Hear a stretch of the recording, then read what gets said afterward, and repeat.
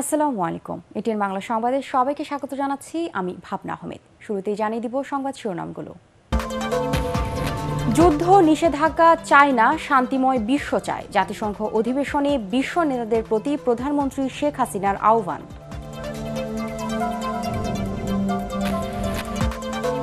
সহিংসতার আগুনে পোড়া রংপুরের মাঝিপাড়ায় 1 বছরেও কাটেনি আতঙ্ক। সারা দেশের পরিস্থিতি নিয়ে চিন্তিত পূজা উদযাপন পরিষদ।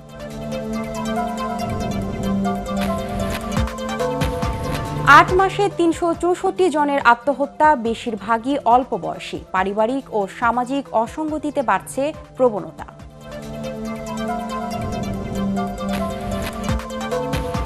এবং গ্রাহকদের 150 কোটি টাকা আত্মসাতের অভিযোগ আহমেদিয়া ফাইন্যান্স অ্যান্ড কমার্স লিমিটেডের বিরুদ্ধে।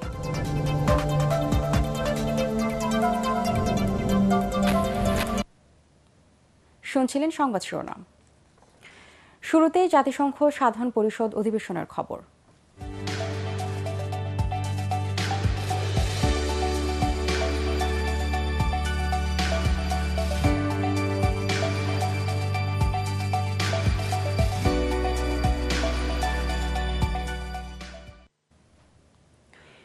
অস্ত্র প্রতিযোগিতা, যুদ্ধ ও নিষেধাজ্ঞা বাদ দিয়ে শান্তিপূর্ণ বিশ্ব করতে জাতিসংঘে উদাত্ত আহ্বান জানিয়েছেন প্রধানমন্ত্রী শেখ হাসিনা। সাধারণ পরিষদের ৭৭তম অধিবেশনে দেওয়া ভাষণে আলাপ আলোচনার মাধ্যমে ইউক্রেন রাশিয়া যুদ্ধ বন্ধে বিশ্ব নেতাদের উদ্যোগী হওয়ার তাগিদ দেন তিনি। রোহিঙ্গা সংকট সমাধানে জাতিসংঘকে জোরালো ভূমিকা রাখার কথাও বলেন প্রধানমন্ত্রী। নিউ ইয়র্কের জাতিসংঘ সদর দপ্তর থেকে আরও জানাচ্ছেন আপিল মাহমুদ। জাতিসংঘের সাধারণ পরিষদের অধিবেশনে এ নিয়ে ১৯ বার বাংলায় বক্তৃতা করলেন প্রধানমন্ত্রী শেখ হাসিনা। বিশ্ব নেতাদের মনোযোগ আকর্ষণে এবার তার কথায় গুরুত্ব পায় আন্তর্জাতিক অঙ্গনের সাম্প্রতিক ঘটনা প্রবাহ। রাশিয়া ইউক্রেন যুদ্ধ, করোনা মহামারী, রোহিঙ্গা, জলবায়ু পরিবর্তন সহ বিভিন্ন বিষয়ে নিজের অবস্থান তুলে ধরেন বাংলাদেশের প্রধানমন্ত্রী। জলবায়ু পরিবর্তন, সহিংসতা, সংঘাত, কোভিড-19 মহামারীর মতো একাধিক জটিল ও বহুমাত্রিক প্রতিকূলতায় পৃথিবী নামক আমাদের এই গ্রহ আজ জর্জরিত। শেখ হাসিনা বলেন, ইউক্রেন যুদ্ধ বিশ্বকে নতুন করে খাদ্য নিরাপত্তাহীনতা, জ্বালানি এবং অর্থনৈতিক অনিশ্চয়তার দিকে ঠেলে দিয়েছে। বিশ্ব নেতাদের কাছে দ্রুত এর শান্তিপূর্ণ সমাধান চান তিনি। বিশ্ব বিবেকের কাছে আমার আবেদন, অস্ত্র প্রতিযোগিতা, যুদ্ধ, স্যাংশন বন্ধ করুন। শিশুকে খাদ্য, শিক্ষা, স্বাস্থ্যসেবা ও নিরাপত্তা দিন। বাংলাদেশে আশ্রয় নেয়া রোহিঙ্গাদের কারণে মানব পাচার ও মাদক চোরাচালান সহ আন্তঃসীমান্ত অপরাধ বেড়েছে বলেও জাতিসংঘে জানান শেখ হাসিনা।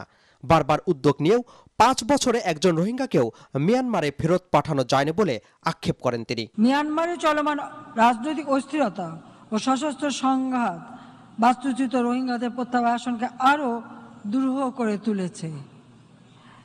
আমি আশা করি এ বিষয়ে জাতিসংঘ কার্যকর ভূমিকা রাখবে।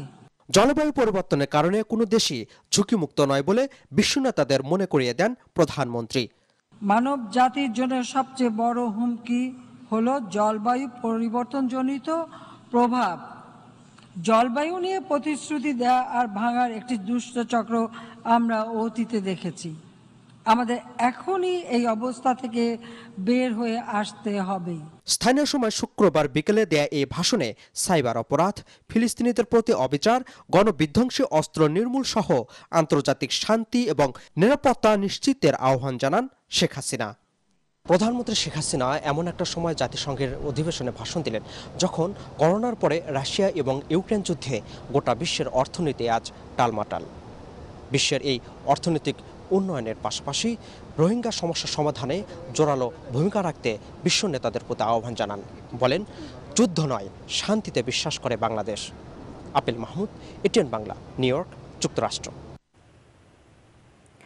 প্রধানমন্ত্রী শেখ হাসিনা সাধারণ পরিষদের ৭৭তম অধিবেশনের ভাষণ দেওয়ার সময় জাতিসংঘ সদর দপ্তরের সামনে শান্তি সমাবেশ করেছে যুক্তরাষ্ট্র আওয়ামী লীগ। এ সময় সরকারের উন্নয়নের কথা তুলে ধরে প্রধানমন্ত্রীকে স্বাগত জানান দলের নেতাকর্মীরা।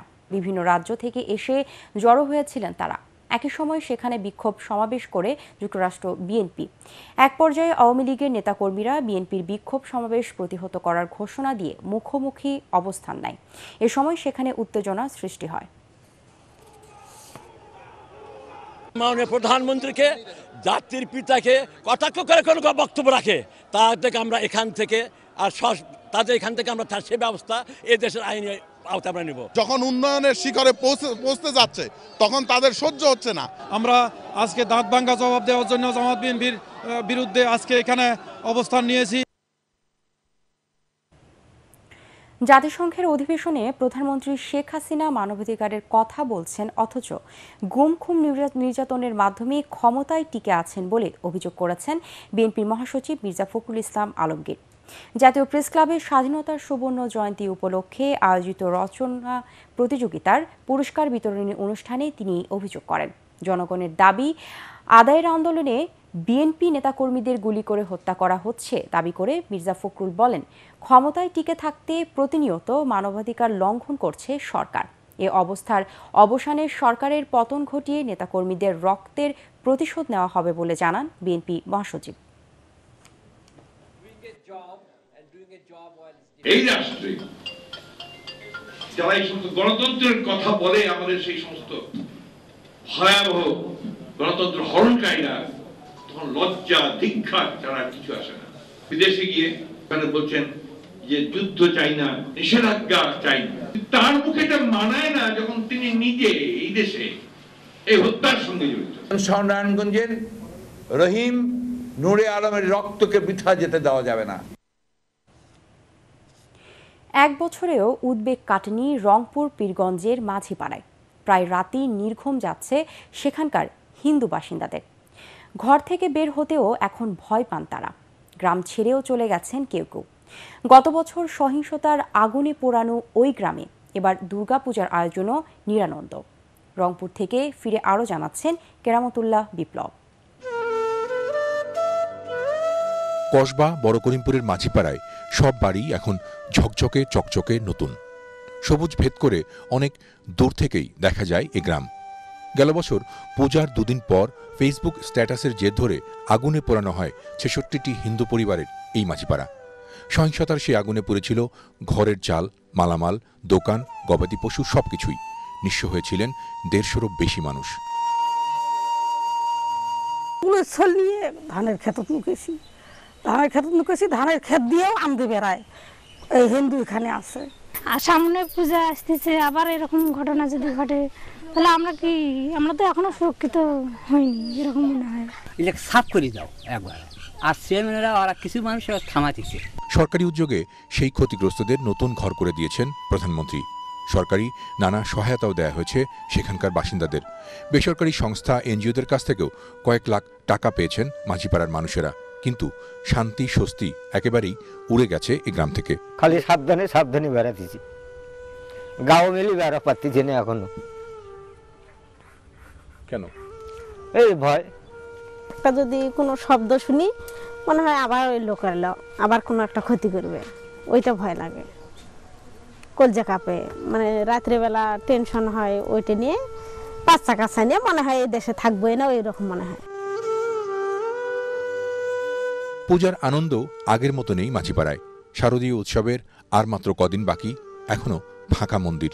নিজেরা না গড়ে প্রতিমা কিনে এবার পুজোর আয়োজন করছেন সেখানকার বাসিন্দারা। হঠাৎ করে কিভাবে যেন হয়ে গেল, সামান্য একটা বিষয় নিয়ে একটা ফেসবুকের স্ট্যাটাস কেন্দ্র করে, তো এটা কোনো একটা মহল এটাকে সুযোগ গ্রহণ করে এটা কাজে লাগাইছে রাতের আধারে। এটাতে আমরা লজ্জিত এবং আমরা এটা কখনোই আশা করি নাই।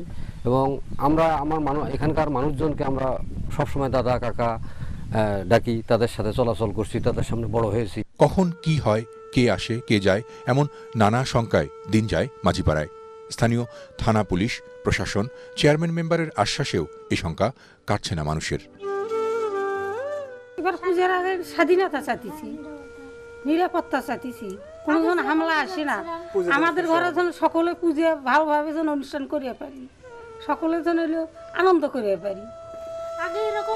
এই যে মাঝিপাড়ার যে সকল বাসিন্দা রয়েছেন তারা সবাই এরকমের উদ্বেগ উৎকণ্ঠা নিয়ে দিনরাত পার করছেন। অনেকেরই প্রশ্ন, যদি বাংলাদেশের স্বাধীন নাগরিক তারা হবেন তাহলে তাদের কেন এরকমের আতঙ্কে উদ্বেগে থাকতে হবে? এবার পূজার আগে সেই নিশ্চয়তা, নিরাপত্তা চাইছেন তারা। কেরামতুল্লাহ বিপ্লব, এটিএন বাংলা, মাঝিপাড়া, পীরগঞ্জ, রংপুর। দুর্গাপূজা নির্বিঘ্ন করতে এবার সারা দেশে সব ধরনের নিরাপত্তা ব্যবস্থা থাকছে বলে জানিয়েছে পূজা উদযাপন পরিষদ। তবে পুলিশ পাহারায় ধর্মীয় অনুষ্ঠান উদযাপনে অসন্তোষ জানিয়েছেন সংগঠনটির সাধারণ সম্পাদক অধ্যাপক চন্দ্রনাথ পোদ্দার। ঢাকা শহরে জাতীয় মন্দিরে পূজা উদযাপন পরিষদের সংবাদ সম্মেলনে তিনি এসব কথা জানান। রাশনা দাসের রিপোর্ট। বছর ঘুরে আবারও দোরগোড়ায় হিন্দু সম্প্রদায়ের সবচেয়ে বড় উৎসব দুর্গাপূজা। 25 সেপ্টেম্বর মহালয়ার মধ্য দিয়ে শুরু হবে এর আনুষ্ঠানিকতা। 1 অক্টোবর ষষ্ঠী এবং 5 অক্টোবর দশমীর মাধ্যমে যা শেষ হবে।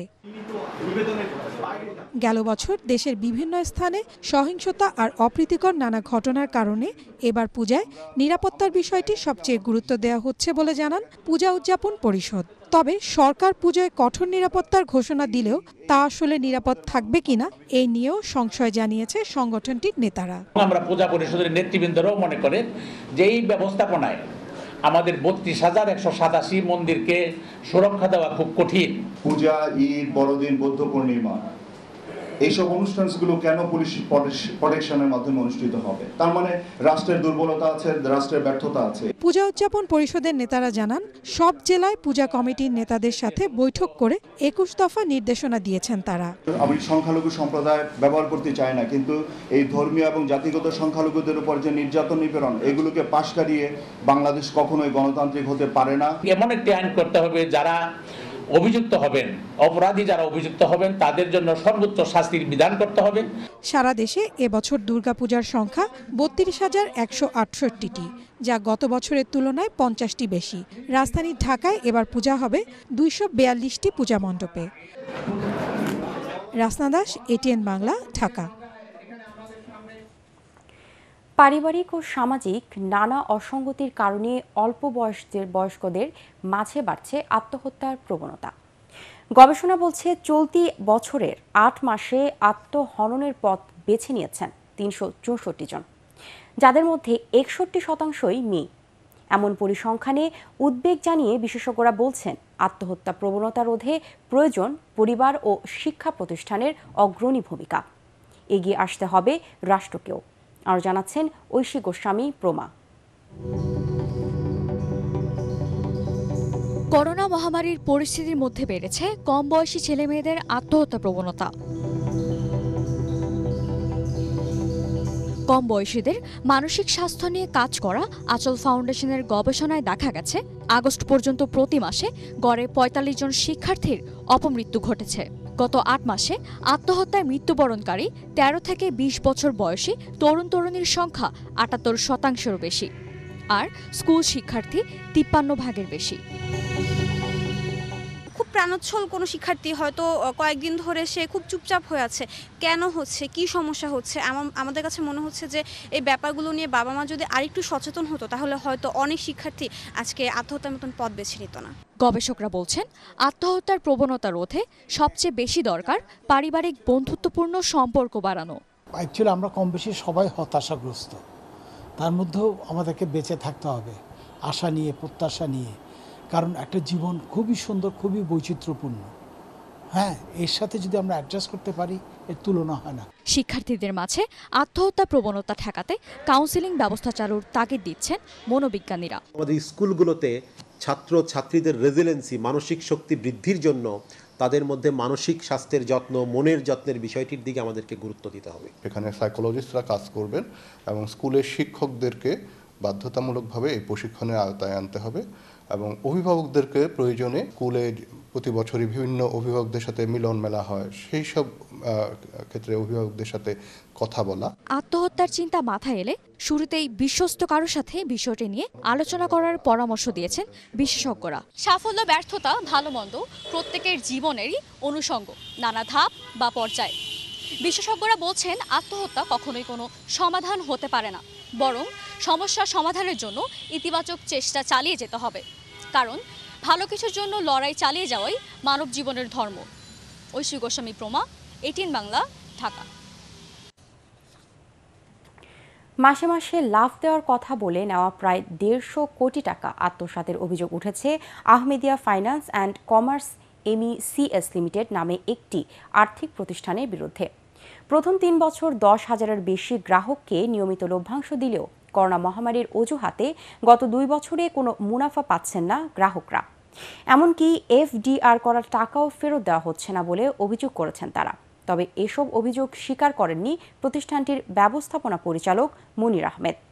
নজিবুর রহমানের রিপোর্ট। অফিসের সামনে গেছি, তার ফোন এসে তার লোকদেরকে বলতেছে উস্তাবাড়ি বাইরে ফেলে দে। দীর্ঘ 20 বছর ছোট একটি কাপড়ের দোকান দিয়ে 26 লাখ টাকা সঞ্চয় করেছিলেন মিরপুরের বাসিন্দা আবুল কাশেম পাটোয়ারি। ষাটোর্ধ্ব এই বৃদ্ধা মাসিক লভ্যাংশের আশায় প্রলোভিত হয়ে 2014 সালে Ahmadiyya finance and commerce MCS লিমিটেডে জমা রাখেন তার শেষ সম্বল। বড় মেয়ের বিয়ের বয়স ঘনিয়ে আসতেই টাকার প্রয়োজন হয় তার, কিন্তু 3 বছর 71 বার সময় নিয়েও টাকা ফেরত দেয়নি আর্থিক প্রতিষ্ঠানটি। আমার মেয়ের বিয়ের টাকাগুলো তাকে দেওয়ার সময় সে বললো যে এই তুই কোনো বেকুবনি কেন জিজ্ঞাসা কর রিকা বেটা 2 দিন আগে কবি 2 দিন আগে কবি 2 দিন আগে করে সাথে সাথে দিয়ে দেবো। সেই টাকা আজকে 3 বছর তার পিছিয়ে পিছিয়ে ঘুরতেছি, 71টা তারিখ দিছে। তার মতো আরো হাজারো গ্রাহকের গল্পটা এমনই। রিক্সা চালক, গার্মেন্টস কর্মী সহ নানা শ্রেণীর মানুষ আহমেদিয়া ফাইন্যান্সের ফাঁদে পা দিয়েছে। 2019 সাল পর্যন্ত নিয়মিত সব গ্রাহককে লভ্যাংশ দিলেও করোনাকে পুঁজি করে 2 বছর কোনো লভ্যাংশ দিচ্ছে না প্রতিষ্ঠানটি। উল্টো জামানতের টাকা চাইতে গেলে মারধর করার হুমকি ধামকি দিচ্ছেন প্রতিষ্ঠানটি বলে অভিযোগ করছেন গ্রাহকরা। পাওনা টাকা না পেয়ে আর্থিক প্রতিষ্ঠানটির বহুতল ভবন দখলে নিয়েছে তারা। কিছু করতেও দিচ্ছে না, এখান থেকে যেতেও দিচ্ছে না। আমার মা খুব অসুস্থ, হার্টের সার্জারি হবে, তখন টাকার জন্য আসে, তখন আর টাকা দেয় না। মহিলাদেরকে আমরা আসলে সাইফুল্লাহ বেজ্জতি করে ঘাড় ধরে মারে চড় দেয়। সার্ভিসে যত টাকা সঞ্চয় করে করে আজকে 35 লাখ টাকা জমিয়েছে, কিন্তু আপনি হচ্ছে এখন টাকা চাইতে যায়, তারা টাকা দেয় না। কয়েক বছরের মধ্যে প্রতিষ্ঠানটি আহমেদিয়া ফাইন্যান্স অ্যান্ড কমার্স ছাড়াও প্রতিষ্ঠা করেছে ডেভেলপার কোম্পানি, হোম অ্যাপ্লায়েন্স সহ বেশ কিছু কোম্পানি। গ্রাহকদের অভিযোগের কোনো সত্যতা নেই জানিয়ে প্রতিষ্ঠানটির ব্যবস্থাপনা পরিচালক মনির আহমেদ দাবি করেন পাওনা টাকা ফেরত দিতে কাজ করছেন তারা। ডিসেম্বরের মধ্যে সমস্যা সমাধানের কথাও বলেন তিনি। ডিসেম্বরে তার 1 লাখ থেকে 5 লাখ টাকা পর্যন্ত আমাদের 2-250 গ্রাহক আছে, তারা টাকা পেয়ে যাবে। বাকি তাদের উপরে যাদের টাকা আছে তারা হলো যে আগামী জুন মাসের মধ্যে তারা টাকা পাবে। এর ভিতরে যাদের ইমার্জেন্সি কারো অসুস্থ আছে, খাইতে পারতেছে না, প্রবলেম আছে, বা কিছু কিছু দিচ্ছি, এগুলো আমরা একদম কন্টিনিউ চালা যাচ্ছি। চলতি মাসের সেপ্টেম্বরের শুরু থেকে পাওনা টাকার দাবিতে রাজধানীর কাফরুল এলাকায় বিক্ষোভ করছেন গ্রাহকরা। নজিবুর রহমান, ATN বাংলা, ঢাকা। আগামী বছর থেকে 2 ক্যাটাগরিতে মিশুক মনি স্মৃতি পুরস্কার দেওয়া হবে বলে জানিয়েছেন সংস্কৃতি কর্মী ও তার ছোট ভাই আসিফ মনির। জাতীয় প্রেস ক্লাবে লিলি মনি স্মৃতি রক্ষা ট্রাস্ট গঠন ও মিশুক মনি স্মৃতি পুরস্কার প্রবর্তন বিষয়ক সংবাদ সম্মেলনে এ কথা জানান তিনি। প্রয়াত সাংবাদিক, লেখক ও চিত্রগ্রাহক মিশুক মনিরের 63তম জন্মদিন উপলক্ষে তার সতীর্থরা বলেন, তরুণ সাংবাদিক ও সিনেমাটোগ্রাফারদের সৃষ্টিশীল কর্ম সবার কাছে তুলে ধরতেই এমন উদ্যোগ। মিশুক মনির স্মৃতি সম্মাননা। জাতীয় ব্যক্তি জীবনে মনির চৌধুরী ও লিলি চৌধুরীর অবদান অবিস্মরণীয় করে রাখতে এবং তাদের প্রতি শ্রদ্ধা প্রকাশের মাধ্যম হিসেবে পারিবারিকভাবে একটি ট্রাস্ট গঠন করার সিদ্ধান্ত হয়। এর লক্ষ্য হচ্ছে নবতর প্রজন্মের জন্য অনুপ্রেরণা সৃষ্টি। ফরিদপুরের নগরকান্দা উপজেলার বীর মুক্তিযোদ্ধাদের সাথে মতবিনিময় করেছেন বিশিষ্ট ব্যবসায়ী ও মুক্তিযোদ্ধা মোহাম্মদ আবু ইউসুফ মিয়া। নগরকান্দা মুক্তিযোদ্ধা কার্যালয়ে এই মতবিনিময় সভা অনুষ্ঠিত হয়। উপজেলা মুক্তিযোদ্ধা কমান্ডার ফজলুল হকের সভাপতিত্বে সভায় অন্যান্যের মধ্যে বক্তব্য রাখেন বীর মুক্তিযোদ্ধা ফিরোজ লস্কর, মারুফ হোসেন বকুল, হাবিবুর রহমান। মতবিনিময় সভায় প্রধান অতিথি আবু ইউসুফ মিয়া বলেন, ফরিদপুর 2 আসনে প্রধানমন্ত্রী শেখ হাসিনার হাতকে শক্তিশালী করতেই মাঠে আছেন তিনি। এ সময় ফরিদপুর 2 আসনের উপনির্বাচনে নৌকার প্রার্থী হিসাবে আবু ইউসুফ মিয়াকে মনোনয়ন দেওয়ার দাবি জানান এলাকার মুক্তিযোদ্ধারা। এবারে আল-আরফা ইসলামী ব্যাংক অর্থ সংবাদ।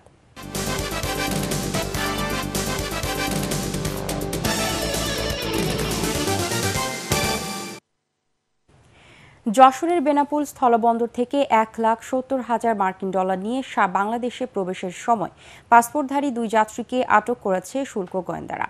এরা হলেন মুন্সিগঞ্জের সাগর হোসেন ও জসিম ঢালি। গতকাল সন্ধ্যায় চেকপোস্টে ব্যাগ তল্লাশির সময় তাদের আটক করা হয়। কর্মকর্তারা জানিয়েছেন, এই 2 যাত্রী ব্যাগের মধ্যে কৌশলে ডলারগুলো লুকিয়ে রেখেছিলেন। জিজ্ঞাসাবাদ শেষে আটককৃতদের বেনাপোল পোর্ট থানায় সোপর্দ করা হয়েছে।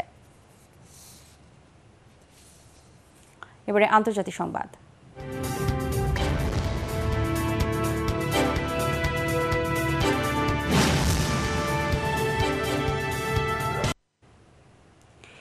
আন্তর্জাতিক বাজারে অপরিশোধিত জ্বালানি তেলের দাম কমা অব্যাহত রয়েছে।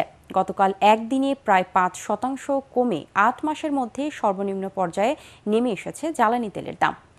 বার্তা সংস্থা রয়টার্স বলছে, শুক্রবার আন্তর্জাতিক বাজারে অপরিশোধিত তেলের দাম ব্যারেল প্রতি $4.31 কমে $86.15 দাঁড়িয়েছে। এ নিয়ে গত এক সপ্তাহে প্রায় 6% কমল তেলের দাম। যুক্তরাষ্ট্রে পেট্রোল এবং ডিজেলের ফিউচার প্রাইস 5%-এরও বেশি কমেছে। এবারে জানিয়ে দিব পার্টেক্স খেলার খবর।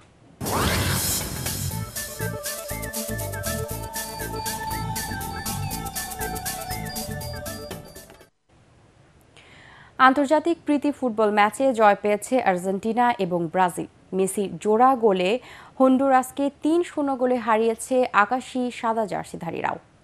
ঘানার বিপক্ষেও একই ব্যবধানে জিতেছে ব্রাজিল। 2 গোল করেন রিচার্ডসন। SM আশরাফের report. 35 বছরেও 25-এর তারুণ্যের ক্ষিপ্রতা লিওনেল মেসিকে নিয়ে বলাই যায়। এ বয়সেও সতীর্থদের সাথে চোখে চোখ রেখে পাস দেয়া নেয়া, ড্রিবলিং গতিতে প্রতিপক্ষ ডিফেন্ডারদের বোকা বানানো মেসি যেন সেরা ছন্দে। দুর্বল হন্ডুরাস বলে আর্জেন্টিনার জয়টাকে সহজ স্বাভাবিক বলাই যায়, কিন্তু টানা 34 ম্যাচে একটি দল অপরাজিত থাকার রেকর্ডটা ছেলে খেলা নয়। কোচ লিওনেল স্ক্যালোনি তার দলকে বিশ্বকাপে ফেভারিটের তকমা লাগিয়ে দিচ্ছেন পারফরমেন্স দিয়েই। মিয়ামিতে লাউতারো মার্টিনেজের গোলের পর লিওনেল মেসি ব্যবধান দ্বিগুণ করেন প্রথমার্ধেই।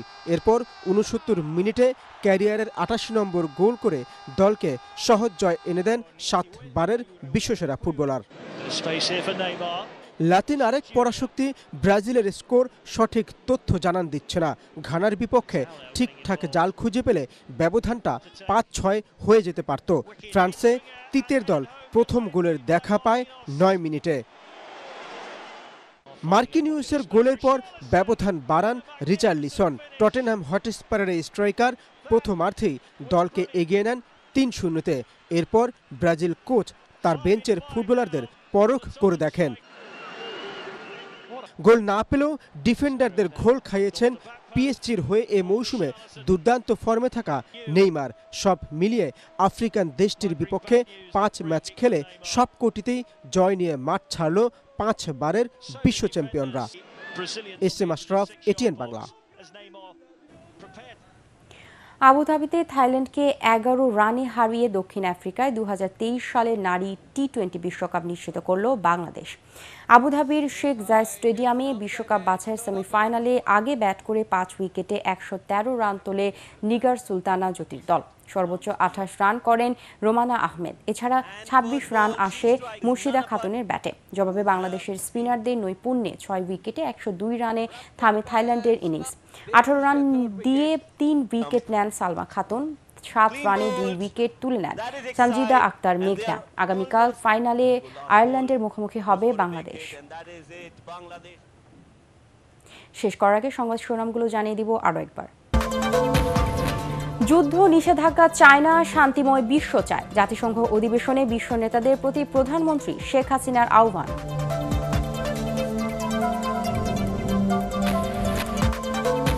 সহিংসতার আগুনে পোড়া রংপুরের মাঝিপাড়ার 1 বছরেও কাটেনি আতঙ্ক। সারা দেশের পরিস্থিতি নিয়ে চিন্তিত পূজা উদযাপন পরিষদ।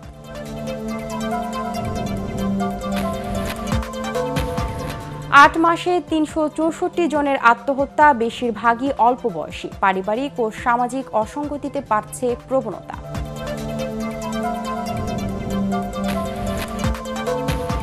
এবং গ্রাহকদের 150 কোটি টাকা আত্মসাতের অভিযোগ আহমেদিয়া ফাইন্যান্স অ্যান্ড কমার্স লিমিটেডের বিরুদ্ধে।